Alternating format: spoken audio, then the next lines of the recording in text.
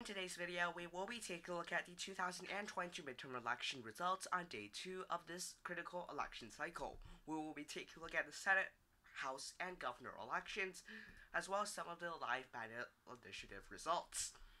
I'm going to start off with the Senate here because this is the most interesting branch of Congress that's left for us to cover. We'll start off with the first uncalled state, the state of Nevada. Currently, Adam Laxalt has about a 20,000 vote edge over incumbent Democrat Kevin Cortez Masto. It looks like that Masto is trailing by about 2.2% or 19,200 votes. 19,300 votes. Now looking at this, she needs first of all to flip Washoe County. We expect there's still about 65,000 votes from that county alone. Which means that if she wants to flip this county, she can gain about 5,000 votes. Theoretically, if she is not able to flip this county, it will look very difficult for her, as there's still a little bit of vote from the rural areas, which means she'll have to make up about a 22,000 vote gap in Clark County, which is quite difficult. We'll get to that in a bit. Anyways, if she is able to flip Washoe County and gain about 5,000 votes from that county, her math looks a little bit easier, as there's not much vote from the rural areas. She just needs 15,000 from Clark County. Now, our best estimate is that there's going to be about 75,000 votes left in Clark County to be counted, as votes that are postmarked by election day can still come in a couple days after the actual election, which means that if you postmark your election day, your mail-in ballot the day before November 7th, on November 7th, or several days before that date, and the ballot arrives after election day, they can still be counted. We currently have about 40,000 votes that arrived, mail-in ballots that were not counted, that have arrived before election day. And we're not really sure about that other branch, those that are postmarked by or before election day. That has yet to be came in, but can still be counted. But we're assuming there's around 35,000 votes of that kind, in which this race will be hair-raisingly close, as those mail-in ballots are likely going to favor Kevin Cortez Masto by about 15 percentage points, which should net her just about enough votes to break even. So we're not really quite sure about this race. This remains anyone's game. Now going to the state of Arizona with Mark Kelly and Blake Masters. Kelly seems to still be the favorite in this race, given that there's only 30% of the votes left, and he's leading by still more than 95,000 votes. There's still two batches of strong amount of votes left, Maricopa and Pima. This is where basically all the residents of the state lives. The first county is Maricopa County. Mark Kelly's lead on election night in this county before really much of the in-person votes came in. His lead was close to 20% in this county. However, his margin narrowed down to just 8% currently speaking with the county, and there's still a ton of votes left to come in. There's still about 250,000 to 300,000 votes that are yet to come in Maricopa County. So, assuming there's 300,000, how much does Blake Masters need? Well, he's assuming that there's still some vote from the remainder of the state, in which it looks like there is. He should be able to catch up by about 20,000 votes in some of the rural counties. And looking at Pima, Blake Masters needs to at least break even. Because if Mark Kelly catches up at all in Pima County, this is going to look very bad for Blake Masters, as then he simply cannot make up the math. Let's just ignore Pima County for now, and say that Blake Masters can net 20,000 votes from the remainder of the state. Well, for Maricopa, that means out of the 300,000 votes left, he needs about 75,000 votes of a lead. So he needs to win the county by a margin of about 62 to 37. That is quite difficult for Blake Masters, as even the election day vote that's currently coming seems to not be favorable enough for him. But in the end, we'll have to see, because we're not quite sure yet. Nonetheless, it still looks quite difficult, but he should at least be able to close most of the gap. Now go to Alaska. Alaska's more interesting because we don't really have like a county map or anything, but we know that Kelly Shabaka and Lisa Murkowski are two frontrunners with 80% of the votes in. Pat Chesbro, the Democrat, is trailing at third place, and she definitely doesn't have a chance, but looks like that Kelly Shabaka is leading by about 3,000 votes. The problem with Alaska is that Kelly Shabaka is very likely to win the first round, but then Pat Chesbro's votes will have about 80 to 90% that goes to Lisa Murkowski. Then Kelly Shabaka will end up losing because it's very hard for her to gain a lot of votes, while Pat Chesbro, most of their voters will likely support Lisa Murkowski over someone like Kelly Shabaka, who's more far right. Thus, Lisa Murkowski is likely to win this race. That's just the end of conversation. The final state is the state of Georgia, where Raphael Warnock and Herschel Walker is going to a runoff. Assuming that right now things hold where we are, Alaska goes to a Republican, whoever the Republican is. Adam Laxalt wins Nevada, as he's leading there, and Mark Kelly wins Arizona. That means it's going to be 49-50 in favor of the Republicans. However, the Senate control will come down to the state of Georgia yet again, because if it's 50-50, Democrat Vice President Kamala Harris gets to break the tie. Thus, it looks like that Raphael Warnock race might actually go to a runoff election in which it could decide the Senate control yet again, which will be really interesting to watch, as that can prove that history does repeat itself. Regardless of that, let's just move on. So the next elections we're going to take a look at is the governor elections. For Arizona, it's going to be very, very difficult for Katie Hobbs to not lose to Kari Lake. We've already explained that in the Senate level, Mark Kelly's lead is likely to shrink by more than half. He's only going to win by probably around 2 to 3% at max. He's probably going to win by around 2. That's my guess at this point. So if we plug those numbers in, we suggest that Kari Lake rises by 3% around that margin, which means that Kari Lake will win by about 1.5%. As this will likely be a split ticket vote, we have the Democrats winning the Senate and Republicans winning the governors. Because it looks like that Katie Hobbs, for example, is only leading Maricopa by 4, the largest county by far, and Mark Kelly is leading by 8, so we do see an underperformance on Katie Hobbs' side. Now going to some of these races here. Georgia, Brad Kemp is not going to be forced to a runoff, as he defeats Stacey Abrams. Kansas, Laura Kelly yesterday was not projected. EPA projected it a long time ago, but Laura Kelly has officially been projected the winner by the New York Times, as she defeats Derek Schmidt, the Republican endorsed by Donald Trump. Maine here, Janet Mills won by a comfortable 12-point margin. Michigan, Gretchen Whitmer also won by a comfortable 10-point margin in the state of Michigan. A very good performance for her. Nevada, it does seem like that Joe Lombardo has won. In fact, in EPA's Discord server, which will be linked in the pinned comments, Joe Lombardo has been projected by EPA the winner of Nevada. Now, that is a apparent winner projection, but Steve Sisolak looks very hard to win, as he has to catch up about a 38,000 vote deficit instead of 20,000, and he's only leading by Clark County by 3, with 88% of their estimated votes in. Not good for him. New Mexico went to Michelle Grisham, not that much of a surprise. New York went to Kathy Hochul. This was a very close race. This definitely impacted the House elections. We'll take a look at that in a bit. And for Oregon, Tina Kotek looks like that he will defeat that Republican Kristen Dazen and Independent Beasley Johnson. Beasley Johnson not doing as well as I expected her to, so this doesn't look good for the Republicans. I expect this race to be called for Democrats soon in this race. We'll have to see, okay? So for the state of Pennsylvania, Josh Shapiro has defeated Doug Mastriano. This was not much of a surprise.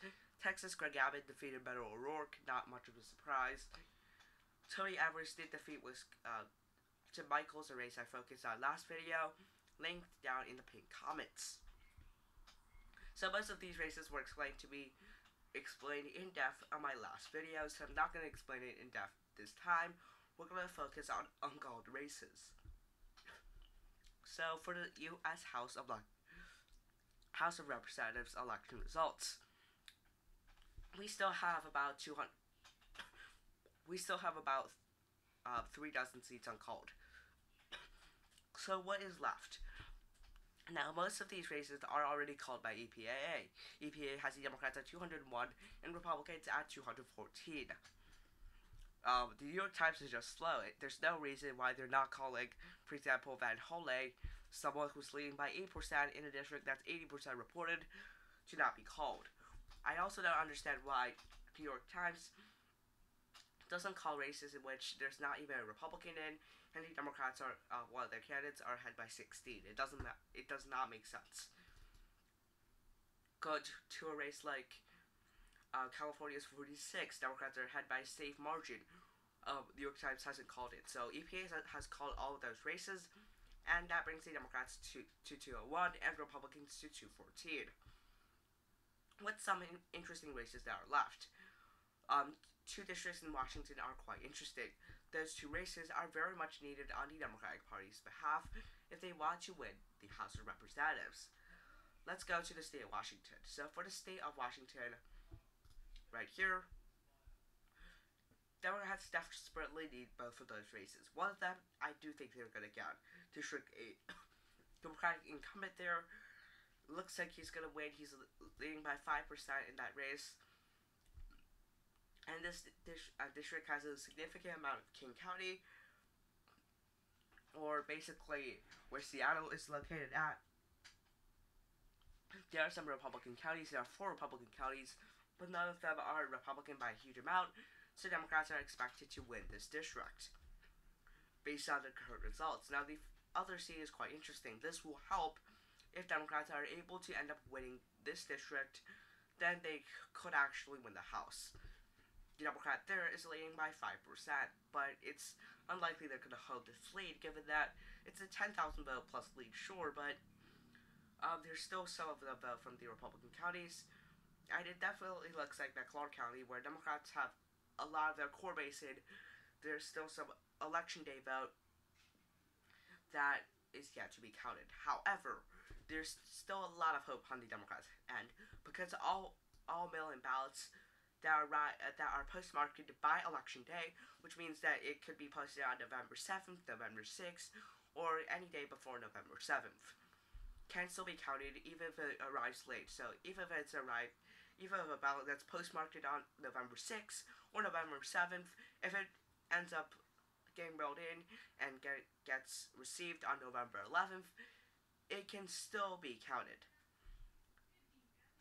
Basically meaning that it can be 3 weeks late. So it can be technically November 27th when you receive that ballot, and it can still be counted towards their candidate, which is going to favor the Democrats. In that sense, it does look like that Democrats do have a shot in this race, but Republicans are definitely favored. If Republicans win that seat, then it's going to look good for the Republican Party. So the important races here, I've called Nevada's 4th and Nevada's 1st for the Democratic Party in their respective seats. Nevada's 3rd will be crucial for Democrats. Seriously, if this race flips, Democrats are game over. Democrats also desperately need 2 seats. California's 27th and 22nd, both held by Republican incumbents, but they are in Biden plus 10 seats or so, at the most, but they are popular incumbents, so we'll have to see. California's going to take about a week to count most of their ballots, so we probably won't get many ideas until at least another week. I'm going to skip that. So New York is where Republicans got saved. Republicans gained 4 seats. District 19, District 17, Sean Patrick Maloney. This was a very surprising flip. Democrats lost that seat. Democrats also lost 2 seats in New York's 4th District and New York's 3rd District. Democrats are not expected to flip the 22nd, though Pat Ryan, by EPA's projection, the Democrat there has won. Though New York's 22nd, EPA has also projected that the Republicans have won. So As of right now, it's 201 to 214. My best bet at this point is that it could be 214 to 214 to 221. That's my best bet at this point, but I don't really know. So let's go to some of the ballot measures, because those races also need to be covered. The first one is abortion and health care. A really large issue because the Supreme Court overturned Roe versus Wade, which is probably why the Republican wave did not happen. California did obviously approve the right to abortion. That's no surprise there. Kentucky, the removed right to abortion has failed. EPA projected that a long time ago, but New York Times took a while, and NBC News also took a while. Michigan right to abortion passed also with 56.7% of the vote. Not much of a surprise. Again, Democratic counties and more competitive counties such as Grand Rapids, Saginaw, Isabelland, and all those counties also voted for this ballot initiative, which does show that voters typically do support Roe versus Wade, and Roe versus Wade was likely why Republicans didn't do as well as expected. Montana required care for infant born alive. This ballot measure failed, which is again a good thing for pro-Roe versus Wade people, because as you can see, the areas that voted against it, Missouri was one of the huge areas. Yellowstone voted against it. Clark voted against it, so we're Democratic voters they typically voted against this ballot initiative, which helped the Democrats actually win this race. And looking at some of these races, Oregon universal health care, this doesn't look good for GOP because it's currently a yes. Democrats are really banking on Portland to help them, as this race, although this is not such a popular ballot initiative, Democrats definitely did well because there's Portland, which helped them likely at this point win this ballot initiative. Vermont right for reproduced autonomy. This was not surprising. Very progressive state has Senator Bernie Sanders. Obviously, this passed. Arizona proposed to increase voter ID requirements. This race seemingly a no, but there's still a lot of votes to be counted. So, for the state of Connecticut, this doesn't really matter. They're not a swing state. Michigan, expand voting access. This, according to EPA's estimate, will probably net the Democrats around 50,000 votes if it did pass in any given election. Looks like it is a yes at this point by 60-40. Nevada, ranked choice voting in top 5 primary. Again, a progressive idea, typically supported by Democrats. This ballot initiative will likely pass. Las Vegas largely voted yes. Marshall also voted yes. Clark is voting yes by 8%. The rural areas are definitely voting no at this point, but it's definitely not going to be enough it's probably not going to be enough to overturn this ballot initiative. So it definitely seems like that this will help the Democratic Party, but we'll have to wait and see. Ohio limit voting for non-citizens.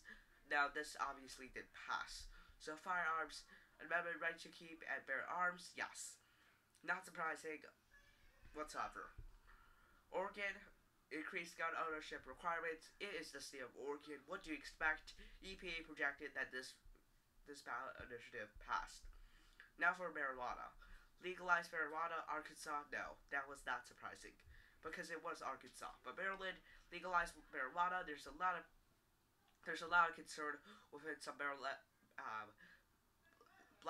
voters, African Americans, Hispanic voters, whatever, that there could be racial biases in arresting people for drug-related crimes.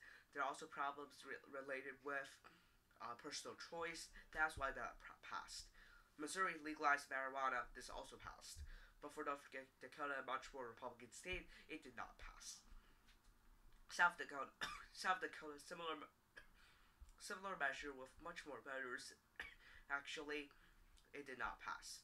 Finally, the minimum wage. Increased the minimum wage in Nevada to $12 instead of their current amount, which is not very high. Again, Democratic counties largely voting in favor of this ballot initiative. Oh, oops, is this even a correct ballot initiative? Jeez. Okay, so this is question 2. Democrats also voting yes. Clark County largely supporting this ballot initiative. EPA projects this race has passed. This ballot initiative did pass. Then, finally, for sports betting, California legalized sports betting and legalized online sports betting. So that is the end of today's video. Be sure to like and subscribe to our YouTube channel. General kind of summary here. Democrats did not do very well. Republicans didn't do as well as expected in the Senate. Republicans are not doing that well in the House. I said that they were certain to win that. The House of Representatives, they might even win 240 seats. That's not going to happen. And then for the governors, Democrats also did pretty well. So that's the end of today's video. Be sure to like and subscribe to our YouTube channel. Thanks for watching. Have a nice day. Bye.